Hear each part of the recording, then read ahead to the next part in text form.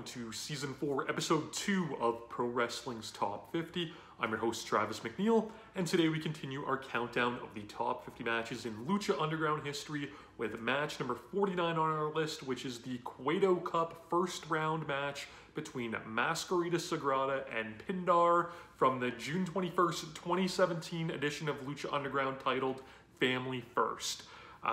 This match is one of my little hidden gem matches that I'll say comes up on this list. It runs just under 6 minutes. It might not blow you away with how developed it is or anything like that, but it is super fun and a great representation of the fun that Lucha Underground brought to our television sets during its run. A little bit of background on this one. We won't get into nearly as much background as we did on yesterday's video, but the Cueto Cup was great. So the Cueto Cup was a device used in Season 3 of Lucha Underground. It took up about a quarter of the season, so Season 3 was quite long. I had a mid-season break in between that extended it even longer. But the Cueto Cup ran 10 weeks, and it was simply just a 32-person tournament to determine the #1 contender for the Lucha Underground Championship, with the winner of the tournament getting that shot at Ultima Lucha 3, you know, the most important show that season of Lucha Underground. We talked about Ultima Lucha yesterday. Tournaments are the easiest thing in the world to do in wrestling, in my opinion. They make wrestling seem more competitive, and it's always an effective way to do some matches that, you know, your fan base might want to see, that you don't really have to put the storyline spin on, because there's a logical, you know, reason for it to happen, you know, through it occurring in a tournament. It also makes the matches on your show seem consequential. This is something that, you know, I feel like WWE's really dropped the ball, you know, in the past 20 years, you know, with kind of, you know, having the King of the Ring sparingly. It was something that Impact or TNA did a great job with, you know, years ago with Bound for Glory series, and Lucha Underground did a great job with it here. You know, New Japan does the G1 as well. It's just, it gives matches a purpose, and, you know, rather than them just being throwaway or having to be part of a feud or an established storyline. So the Cueto Cup, we'll talk about it more throughout this season of the show, but it was very successful, and I really enjoyed it at the time. This was a first round match between two guys kind of thrown together. So Mascarita Sagrada, you know, famous luchador mini wrestler. He was used periodically, you know, showed up and made random appearances in Lucha Underground. He eventually, you know, kind of had a feud with Famous B, who was a heel manager. They kind of did some comedy matches, you know, leading to like a Fans Bring the Weapons match between them, which is kind of weird. And ultimately, he would end up involved in a storyline in Season 4 with the Rabbit Tribe. The Rabbit Tribe was comprised of Paul London, who is brilliant, Saltador, who was a wrestler that was repackaged many times throughout Lucha Underground. He was El Mariachi Loco, Sinestro de la Muerte, in the Disciples of Death, and eventually Saltador. Mala Suerte, who was Lil Cholo, who was Mr. Cisco in Lucha Underground initially as part of the crew and was repackaged. So that's kind of the nice thing about Lucha Underground, is they had all of these SoCal locals that, you know, they'd put, you know, under a hood as one character. They would kill that character off. You know, we talked about Lucha Underground not being afraid to kill characters, and eventually just bring them back under a different mask as a new character. So it was very smart.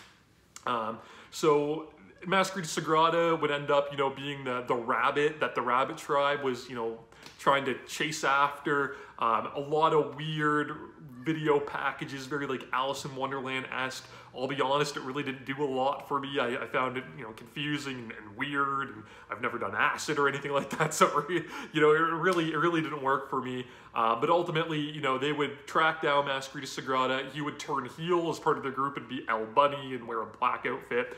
The Rabbit Tribe was led by the White Rabbit, which was Killer Kross, Karrion Kross, you know, in NXT and now the WWE main roster, as like a scary, like, kind of cult leader who would use like a mandible claw, but they would always have like blood capsules when he would use the mandible claw, and wrestlers would spit up blood and stuff. It was all really weird, and it was like dark, and like I said, that ran, you know, through Season 3 and ultimately, you know, a lot more in Season 4.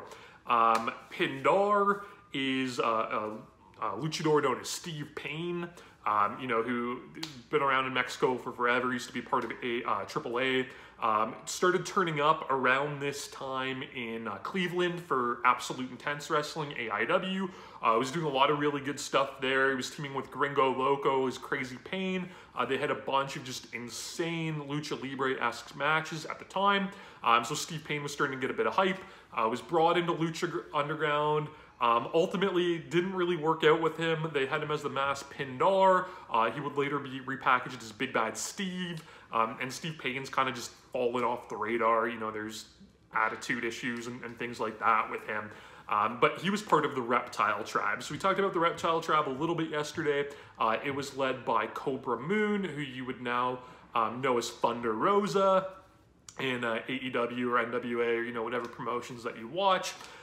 So she was like this weird serpent snake lady with like supernatural powers, as everybody in Lucha Underground seems to have. She built this stable of Pindar, Vibra, who was Luchasaurus. They ended up repackaging him as Luchasaurus when all was said and done, but initially Vibra, so this is where, you know, he got his real start. Judas Draven, you know, coming off of Tough Enough and you know, eventually kind of rose to prominence with this character in Lucha Underground. Daga, who, you know, was kind of like her boy toy that she brought into her Reptile Tribe. Drago, who we talked about yesterday, that she ultimately, you know, shackled and convinced to join the tribe. And much later on, Jeremiah Crane, Sami Callihan, who she would bring back from the dead after he lost a Grave Consequences match. More on that later. And repackaged him as Jeremiah Snake right near the tail end of Season 4. So the Reptile Tribe, they were a cast of characters, again, Season 3, Season 4, you know, very prevalent in the Lucha Underground realm. This match, though, despite, you know, all of these stables and these characters and this wackiness that I just went through, basically Steve Payne decides to work this match not as a weird, you know, dinosaur, reptile, you know, whatever he is character. He just works it as a Rudo. He jaws with the referee, he taunts the crowd, he like stomps Mascarita and, you know, smacks him on the butt and things like that. It's just, it's a little weird, kind of uncomfortable, but, you know, very, very Lucha Libre-esque. If you're a Lucha traditionalist, you know, you see this stuff in Mexico all the time, and it almost worked for the best in this match, is they just bust out 6 minutes of just insane spots. It's all very captivating. It's got this great little underdog story to it, you know, with Mascarita obviously being undersized. He tries to fight at the start. He eats just a wild big boot from Pindar, and just gets thrown around. I call it like pizza tossing. Basically, Steve Payne just like throws him up in the air and he spins around like a pizza and kind of face plants on the mat. He does that a couple times. But eventually he starts to rack up this offense. You know, he ducks the big boot that cut him off at the start of the match. He hits a short Rana while Pindar is on his knees. He gets popped up, you know, like pop-up powerbomb style, and catches Pindar in an arm drag. And he busts out a move that, to my knowledge, I think I've only seen it this one time. And I remember, you know, years ago it being a move that I thought in my head that I always wanted to see. So I call it the homicide dive, right? The tope con hilo, you know, through the middle rope like a suicide dive, but with the somersault. So Mascarita actually does this and lands it into a Hurricane Rana on Pindar. It was amazing. They pulled it off tremendously well. I was blown away because I'd always wanted to see this move, and like I said, I don't think I've ever seen it again since. The spots just keep on coming. When we're back in the ring, Pindar again is on his knees. Mascarita again comes in for the short Rana, but he gets, you know, popped up once again and just hit with an Ace Crusher. So the old, like, you know, Bubba Ray Dudley, Bubba Cutter, the toss-up Ace Crusher, but he does it from his knees, which is wild. And again, you know, the strength of Steve Payne and, you know, the small stature of Mascarita allowed them to pull this off perfectly. There's a spot where, you know, Cobra Moon starts to interfere and, you know, she chokes and slaps and stomps Mascarita. He ends up getting, you know, comeuppance on her with a slap and actually uses her hand to walk up the ropes in an escalera and hit a crazy Hurricane Rana from the top rope to the floor on Pindar. That was amazing. They do a Deja Vu head scissors spot where, you know, Pindar spins Mascarita around for 5 or 6 whole rotations on it which was wild. Mascarita busted a moonsault for a great near fall for a 2 count. And then we end up getting an amazing finish where, you know, finally Pindar puts a rest to Mascarita, lays him out with a super kick, you know, very similar to the start of the match, and then finishes him off with the old SAT move, the Skella driver, which if you're unfamiliar with that, basically imagine that you have somebody in powerbomb position, you grab both hands between the guy's legs, so basically like a double pump handle, and you pull him up and flip him and land it out into an X Factor. So it is a crazy move. I don't know if, you know, those words did it justice, but it's something that, to the best of my knowledge, the SAT, Jose and Joel Maximo, you know, invented in the early 2000s when they were doing just the craziest moves on earth. And here Steve Payne brings it back. You might know this move a little bit. James Newblood, who is a name that a lot of you might not know, but there was, you know, like a viral Twitter clip years ago. He did this move in a match in CZW against Javier in like 2003 in his one appearance there. But he did it, and instead of coming out in an X Factor, they did an extra rotation, and he landed in a powerbomb. You know, a lot of us refer to that move just as the New Blood, because he was the only guy that ever did it. See if you can find that GIF on Twitter, because it's insane. But this match is so much fun. It's 6 minutes. It's an enjoyable ride between two, you know, characters.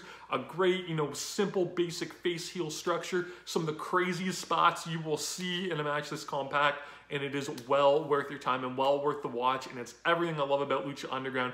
It is a super fun, out-of-nowhere match and a great little hidden gem that I was happy to include on this list. As we've mentioned, Lucha Underground, you can track it down online. It's been on different streaming services through the years. Just Google search it, find out where you can watch it. Well worth your time. You can subscribe to my channel here on YouTube, of course, so that you never miss a video. Follow me on Instagram and Twitter at Wrestling50, and please join me again tomorrow as we continue to count down Pro Wrestling's Top 50. Top 50.